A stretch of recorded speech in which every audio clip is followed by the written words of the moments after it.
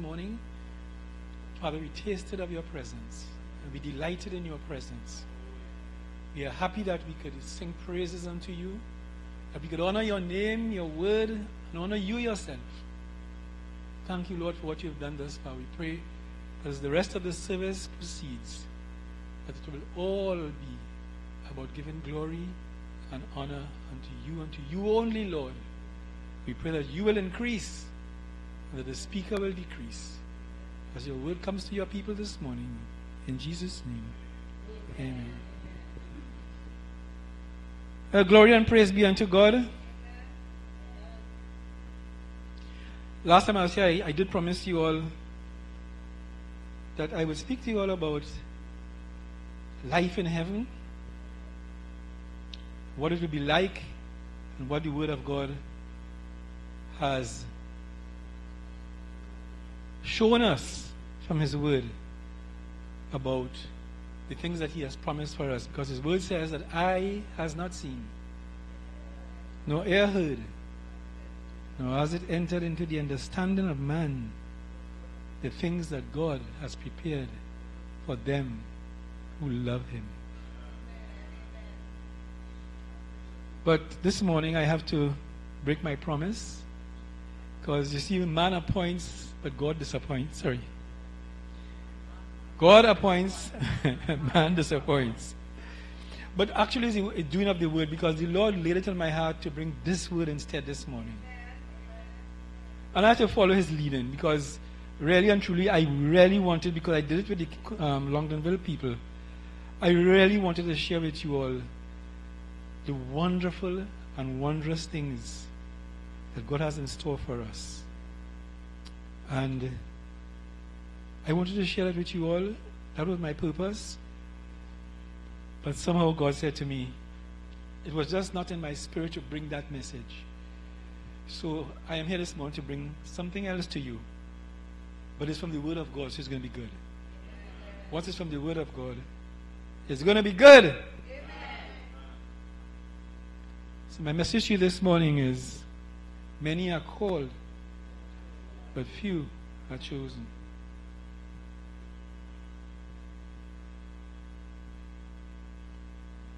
God calls many to salvation. In fact, He calls the entire world to salvation. He has issued a call. When Jesus went to Calvary, He died for the sins of the world. For God so loved the world, the whole entire world, that He gave the world a gift, the gift of the life of His Son. That's the gift He gave the world. When He went to Calvary, the scriptures tell us that He was wounded for our transgressions, not for anything that He had done. He was wounded for our transgressions, and He was bruised for our iniquities. It also tells us that when He went to Calvary, He bore the sins of the whole world in His body. His death was a death for the sin of mankind. And having taken on the sins of all the world, He made salvation, therefore, available to all the world. Men, all men, could be saved by the word of the living God. All men. Because the sins, the forgiveness of God was made available to all mankind. But God has given us choice. And while He has made salvation available to everybody, there are some who will not respond. But forgiveness is there for all the world. It's for man to come to Christ and receive it, because He already took upon the world, upon His body, the sins of the world. So all sins that man has, man only has to come to God, make a choice to come to God. And because his sins are already forgiven, God will receive him.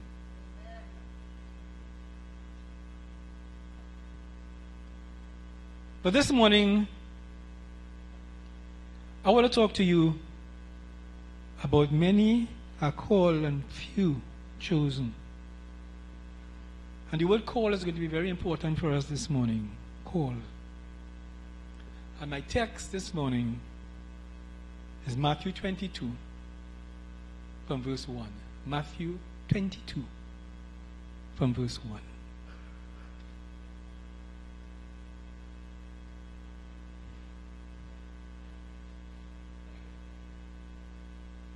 The Gospel of Matthew, chapter 22. And Jesus answered and spoke to them again by parables, and said, the kingdom of heaven is like a certain king who arranged a marriage for his son, and sent out his servants to call those who were invited to the wedding, and they were not willing to come. Again, second time, he sent out other servants, saying, tell those who are invited, see, I have prepared my dinner. My oxen and fatted cattle are killed, and all things are ready. Come to the wedding. But they made light of it, and went their ways, one to his own farm, another to his business. And the rest seized his servants, treated them spitefully, and killed them. But when the king heard about it, he was furious, and he sent out his armies, destroyed those murderers, and burned up their city. Then he said to his servants, the wedding is ready, but those who were invited were not worthy. Therefore, go into the highways, and as many as you find, say after me, as many as you find, invite to the wedding. I see it's a constant invitation. Come to the wedding, invite to the wedding. So these servants went out into the highways and gathered together all whom they found, both bad and good. And the wedding hall was filled with guests.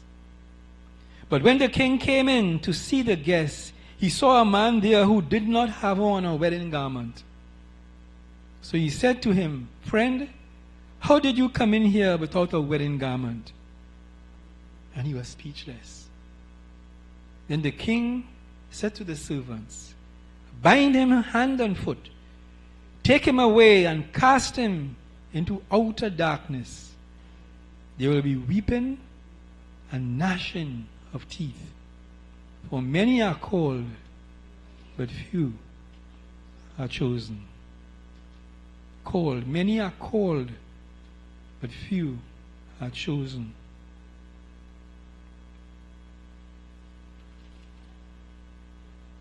You know the songwriter who wrote that Jesus is tenderly calling thee home, calling today, calling today. Why from the sunshine of love will thou roam, farther and farther away? Calling today, calling today.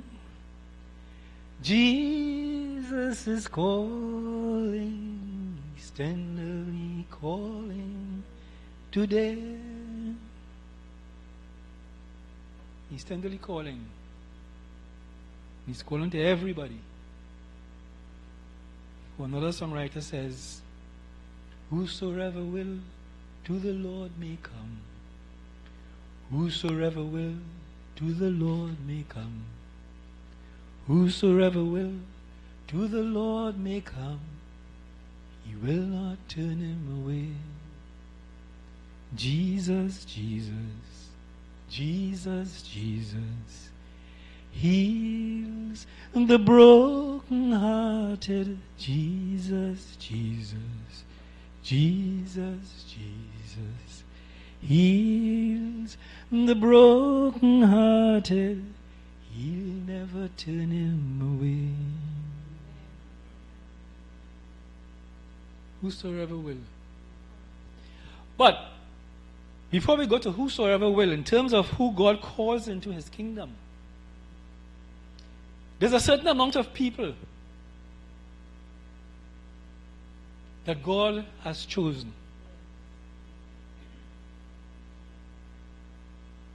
There's a certain amount of people that God has chosen. And they get what is called, let us call it the effectual call of God. It's an irresistible call. And it's extended to the chosen alone. It's an irresistible call that is extended to the chosen alone.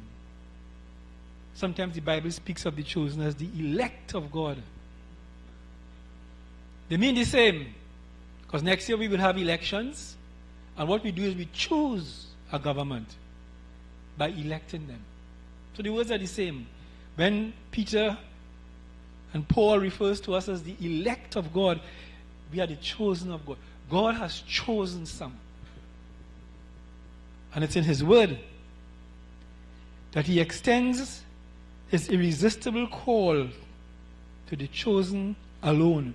The book of Romans tells us, Romans chapter 1, chapter 8, The book of Romans tells us, chapter 8 and verse 30. Take it from verse 29. A passage of scripture I'm sure you know. For whom he foreknew. Whom he foreknew. He also predestined.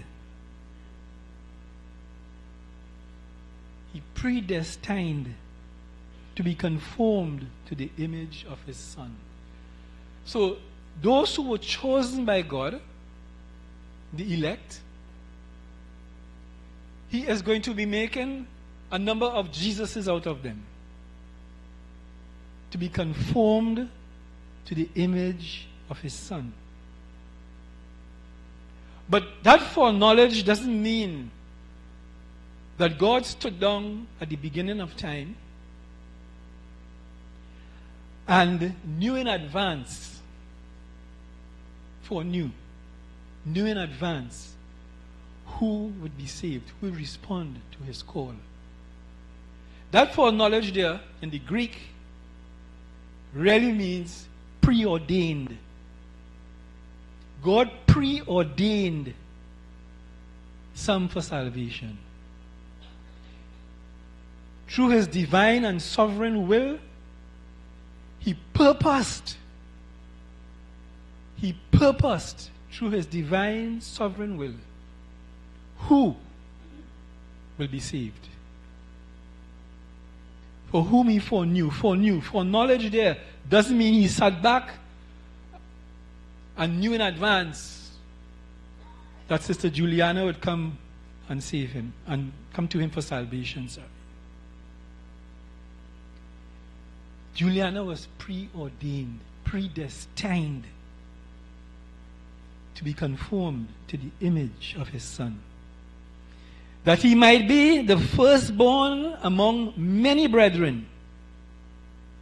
That word firstborn, unlike our JW friends, doesn't mean that Jesus was born like a human being, Son of God. Firstborn there, according to the Greek language, means that he was the preeminent son. When the Bible speaks of Jesus as the firstborn, the correct Greek understanding of the word is that he is the preeminent son, the unique son. All of us will be his sons because we will be conformed to his image. We will be Christ-like. But there's one son who God considers the firstborn, the preeminent one, the unique son, Jesus. That he might be the firstborn among many brethren. Moreover, whom he predestined, these he also called. One day we heard the irresistible call of God. He called us. And whom he called, he justified. When he called us and we responded to his call to salvation, his irresistible call, we couldn't resist it. He justified us. In other words, he made us righteous in his sight. So we were no longer, we still are no longer sinners anymore. We are righteous. He justified us. It's a legal term. I don't want to go into it. But I think I explained justification to you many months ago. So having predestined, one day we heard his voice calling us. The chosen, that is. And we responded. And when we responded, he justified us. And whom he justified, these he also glorified. These works of grace in our lives, these works of grace, are all done from the predestination, from the foreknowledge, to the predestination, to being called, to being justified. Those are finished works in our lives. The only one that isn't finished yet, the only work of grace that isn't finished yet, is these he also glorified.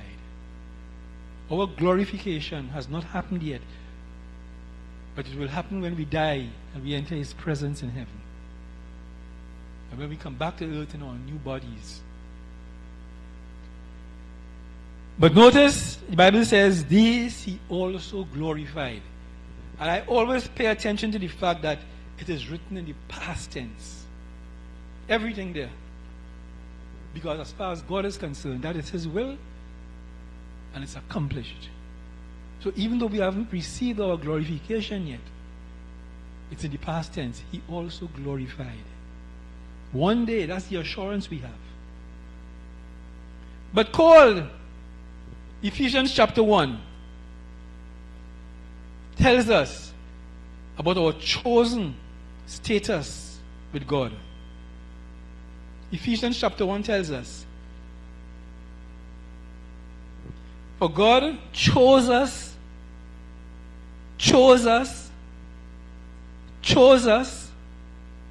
in him before the foundation of the world. Before God even said, let there be light, and there was light. Before he began to create the planet, God had already chosen you. See that word before? Just as he chose us in him before the foundation of the world, that we should be holy and without blame before him in love. Having predestined us to adoption as sons. To adopt a child is to bring him into the family and give him the status of a son or daughter, even though he was not born biologically into the family. That's what God has done for us. He created a family and he brought us into the family. He adopted us from being a sinner, made us righteous. Made us righteous.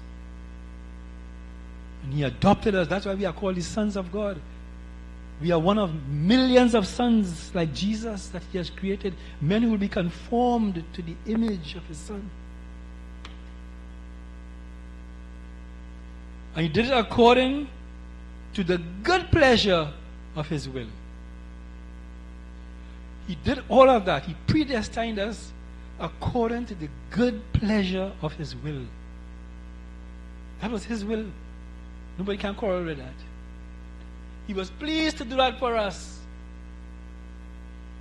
to the praise of the glory of his grace, by which he made us accepted in the beloved. But the key thing I want to show you there about the chosen and the calling, that he chose us. If you read, I don't go into the interest of time, 2 Timothy 1:9 says, the foundation of the world, God created us with a purpose. All of us have a purpose. From the foundation of the world. The book of Acts tells us, if we have any doubts about the fact that God chooses for salvation, Acts chapter 13 and verse 48 tells us, now when the Gentiles heard this, they were glad. When the Gentiles began to hear the gospel, they were glad and they glorified the word of the Lord. Listen to this. And as many as had been appointed to eternal life believed. You didn't get that? As many as had been appointed to eternal life. God appointed us. He appointed us, having predestined us, as many as were appointed to eternal life.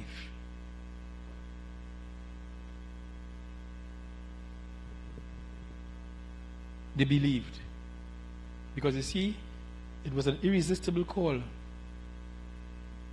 The Bible says, not by works of grace that we have done, but according to his mercy he saved us. Not by works of righteousness. Not by works of righteousness which we have done, but according to his mercy. He said, by grace you are saved. By grace are you saved. Grace is an unmerited favor. None of us deserved it. By grace we are saved. Through faith. And listen to this. And that faith is not of yourselves. It is a gift from God. God gave you the gift to believe when you heard the gospel. He gave you the faith to believe. You didn't believe on your own.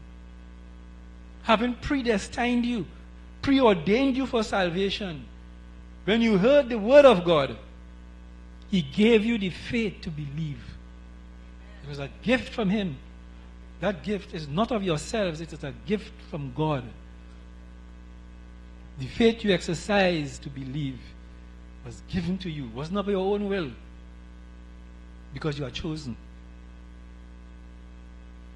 And the book of John chapter 6 tells us,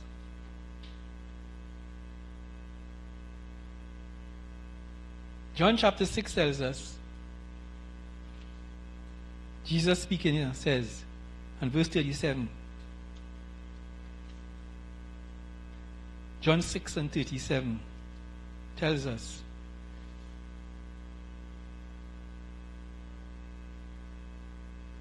all that the Father gives me will come to me, and the one who comes to me I will by no means cast out. All that the Father gives me. Every believer who God has given to salvation through his Son will come to him. Everyone. All that the Father gives me. There's a certain amount of people that God has chosen to give to his Son.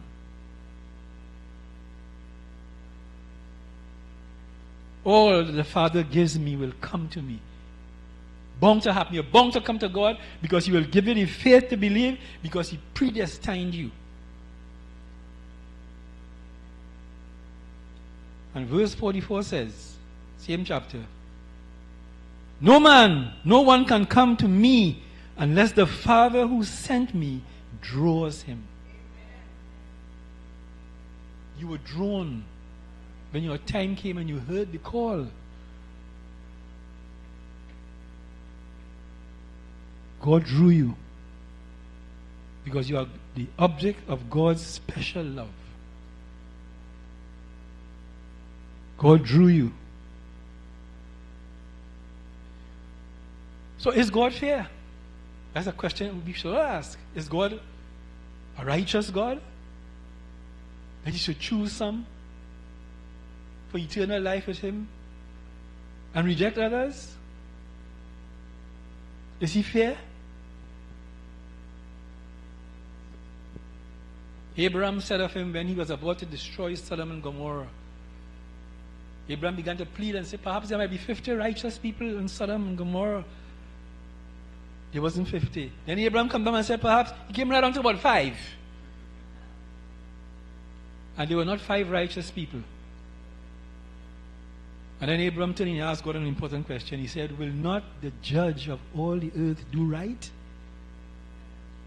So Abraham testifies to the righteousness of God and the justice of God. Will not the judge of all the earth do right? He can only do right. He cannot do anything else but right. So is he fair to choose some and not to choose others? So we go back to our text. And we will see, I want to point out to you this morning, the fairness of God. There's a balance between his divine sovereignty,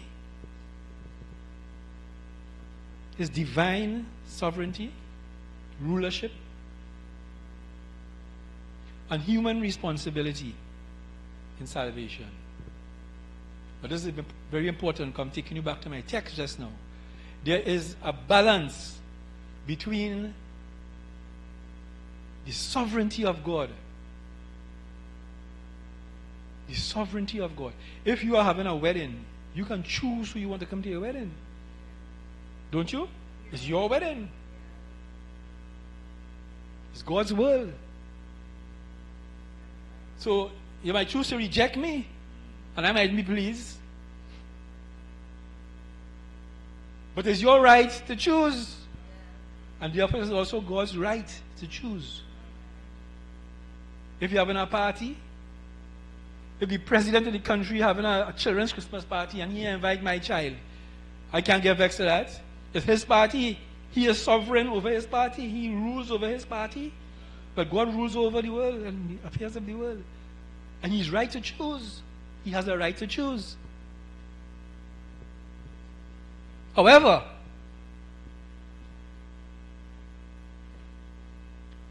that divine sovereignty of God, his rightness to choose, is balanced when it comes to salvation by the responsibility of human beings to respond to the call. Because there's another call. That last call was an irresistible, effectual call. This one is a general call that has gone out to all mankind.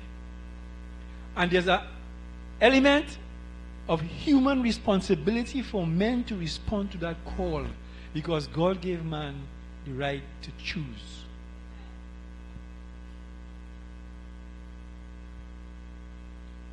Like I said earlier, when Jesus died, he died for the sins of the entire world, all men.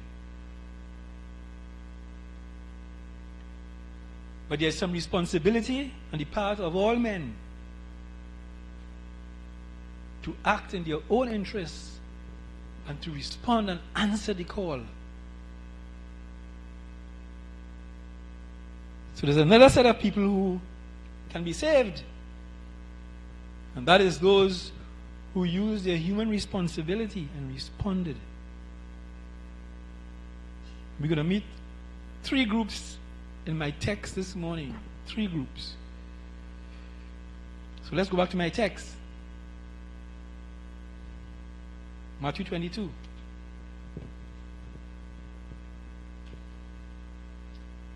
You see, there are those who heard the call and they spurned the invitation of the king. Let me repeat that. In the parable that Jesus gave there were those who heard the call to salvation, but they rebuffed the king. They rebuffed the offer, the invitation of the king. Let's look back at our text in Matthew 22. And this is what happened to all men. That's why nobody's excused before God for their eternal souls if they end up in hell. In the parable, Jesus says he sent out his servants to call those who were invited to the wedding, and they were not willing to come. Underline that. They were not willing to come. His invitation to salvation is there for all. That's why I sang that song. That Jesus is tenderly calling. Whosoever will, whosoever will, whosoever, anybody. You see, he invited the good and the bad in the text there. He invited the good and the bad. Anybody. He extended his invitation to his son's wedding to everybody. But there are men, Sister Karen, in our world today who were not willing to come. Men have rebuffed the offer, the invitation of the King to come unto me. That is why no man will have excuse. Because we are his servants, and we are the ones who let men and women know. We spread the gospel. He sent us out to call them, to call men. That's why at the heart of every church should be a vigorous evangelistic program. Men have to be told. They have to hear the call of God. And many will not be willing to come. Many will not be willing to accept the King's invitation to his son's wedding. 3 times we see this spurning of the King's offer. Verse 3 said they were not willing to come. In verse 5, they made light of it. He sent out the servants again. And verse 5 says, he told them, come to the wedding. But they made light of it, and they went their ways. They heard the call of God, the King. They heard his invitation. But again, there are those who will hear, and they'll respond just like these people here. Make light of it. In other words, they dismiss the invitation. They dismiss it. That's how men act with God, you know.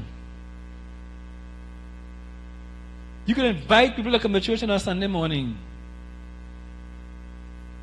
Say, oh God, I'll come tomorrow, man. I'll come tomorrow, next week, next month. They don't take their soul salvation seriously. They made light of it and they went their ways. That is so sad.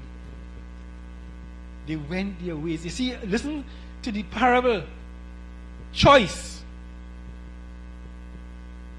They went their ways. That is so true of many who hear the gospel. They make light of it and they go about their business after that. They dismiss it.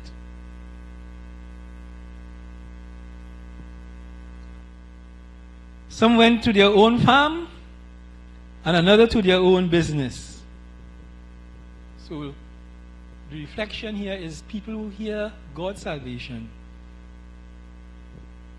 They say, well, when I finish my studies,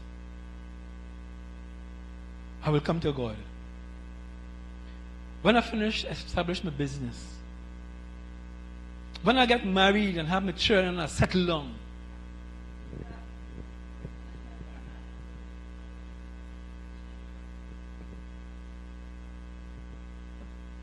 Some to their own farms, some to their own businesses.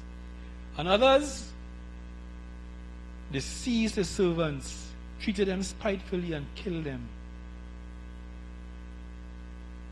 You can't tell the gospel like from countries like Iran, Pakistan, Saudi Arabia, the United Arab Emirates. You can't go and preach the gospel in India. They're killing Christians in India. So those are the kinds of responses that people have. Now we're dealing with human responsibility in salvation. The first set of people he invited made light of it. dismiss that. Tell the king, take a lie.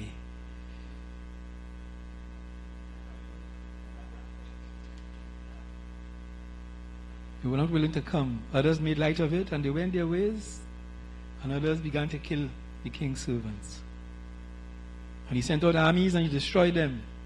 Then he said to his servants, the wedding is ready, but those who were invited were not worthy. That is the king's judgment. They were not worthy. They were not worthy. It's a sad commentary on people who hear the message of salvation. And God says of them, when they turn their back on him, they were not worthy. Nobody can blame God for where they end up, you know. They were not worthy.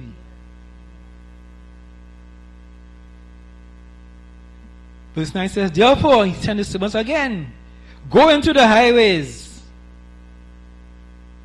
and as many as you find, invite to the wedding.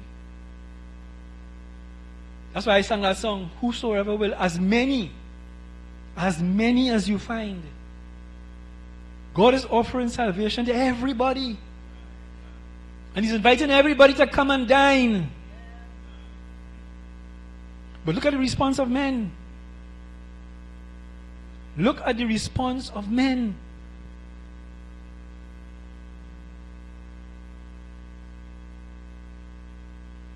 Whosoever will. Whosoever will. Whosoever will. Send a proclamation over vale and hill. 'Tis the loving Father calls the wanderer home. Whosoever will may come, may come. Whosoever, as many as you find, invite them. So the servants went out, as the parable shows, gathered together all whom they found, both bad and good. And the wedding hall was filled with guests. The wedding hall was filled with guests. Bad and good came, because salvation is for all men.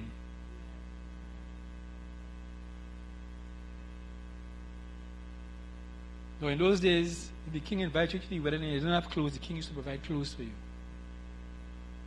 So when the king comes out to meet his guests in this filled hall, he finds one man who didn't have on his wedding garment. And the king said, friend, how did you come in here without a wedding garment? And he was speechless. In other words, he had no excuse. He couldn't answer. And so it will be with many men on Judgment Day. They will have no excuse. So we see another kind of people who will inherit salvation. Not just the chosen from the foundations of the world, but men who exercise their human responsibility and accepted the invitation of the king to his son's wedding. And they put on the king's garment of righteousness. They put on the king's garments of righteousness. But in the church you will find those who are like this man. They refuse the king's garment. The righteousness that Christ offers, they refuse it. They're in the church. They're probably in the choir. They're probably out doing evangelistic work. They're probably raising their hand higher than everybody and praising the Lord. But they have refused to put on the king's garment. That's why Jesus said, not everyone who says, Lord, Lord, will enter into the kingdom of God. Not everyone who says, Lord, Lord. Somebody say, but Lord, I serve you, I did this, I did that. I was in the church. I supported the pastor and the work of the... And you say to them, depart from me, I never knew you. Depart from me, I never knew you. Because they refused to put on his garment. You are speechless. But I want us to, in case we think that God is unfair, which I open by telling you that contemplate whether God was fair to choose some from the foundations of the world for salvation and to not choose others.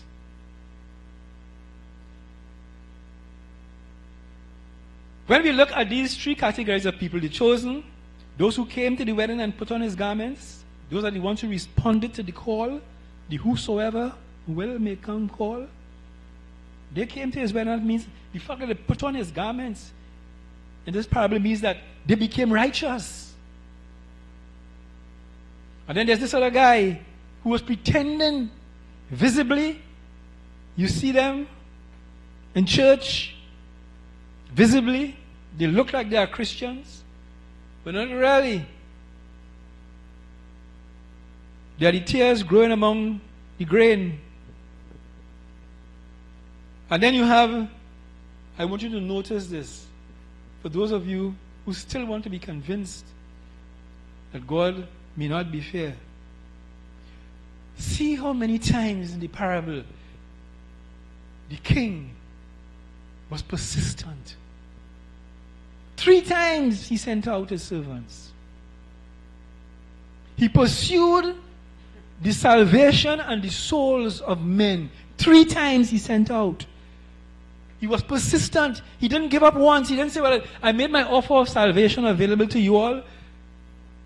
All your sins were borne in the body of my son on the cross. So I will not sit back and wait for you all to come to me, to answer my call. No. He persisted. He pursued them 3 times. He didn't give up on them. That is the kind of God. And that is why there is human responsibility in salvation.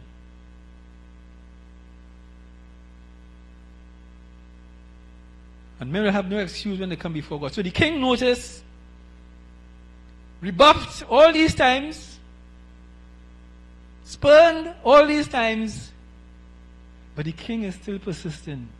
That is the heart of God towards the sinner. The king is still persistent. In verses 3, 4, and 9, you will see how many times he sent out his servants. Say, go again, go again, go again. Don't give up on them. The king, we saw the people's rejection of his persistence. Those who were not willing, verse 3, they made light of it. Verse 5. They went their separate ways. Verse 5. And the king's judgment upon them was, they were not worthy. They were not worthy. It's a sad commentary for sinners who refuse Christ. But God has done his part. He kept pursuing their souls.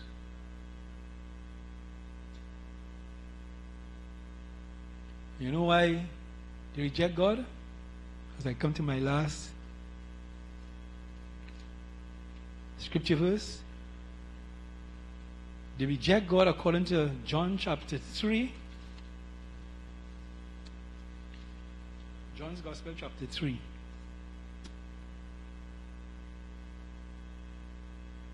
All of us know John 3:16. God so loved the world, he gave his only begotten son. But I want you to also know John 3:19. And it says, and this is the condemnation, that light has come into the world, and men love darkness rather than light, because their deeds were evil. Because their deeds were evil. That is why they spurned the king's offer. That is why they rebuffed and rejected the king. Men love darkness rather than light. But our job is to be like the servants of the king and go out on his behalf and invite and call. Invite and call. In the last book of the Bible, the last chapter of the book of the Bible, of Revelation, chapter 22. The last chapter, in the last book. I mean, that should be the last page in your Bible.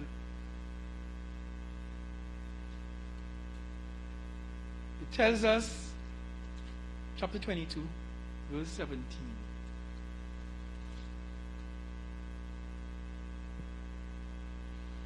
And the Spirit and the bride say, Come. And let him who hears say, Come. And let him who thirsts come. Whoever, that word comes up all the time, whoever desires, because Bible in the parable, Jesus said, both bad and good came to his wedding. Whoever desires, let him take the water of life freely. Let him take the water of life freely. Come unto me. You all know that song, huh? Come on. And I will give you rest. Take my yoke upon you. Hear me and be blessed.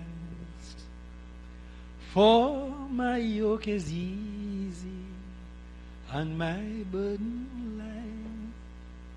But the invitation is there. Come unto me. I have died for your sins. Forgiveness is available. Just come.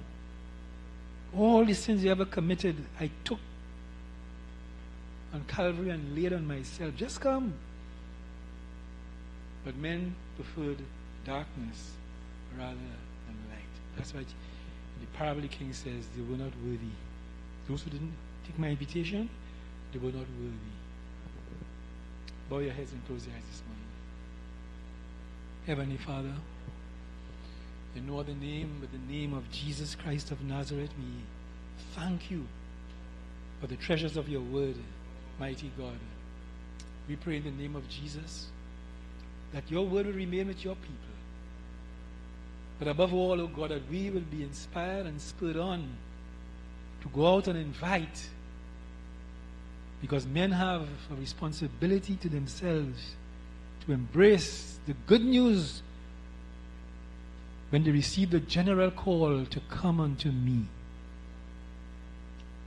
Give us, O God, deep within us, the desire to look outside the walls of this church and to go out and tell men and invite men to your wedding and your son's wedding. Bless your people, Lord, with the energy, the purpose, the desire to bring honor and glory to your name in a world of darkness. In Jesus' name we pray with thanksgiving. Amen and amen. That is the word of God to you this morning. May be blessed unto you.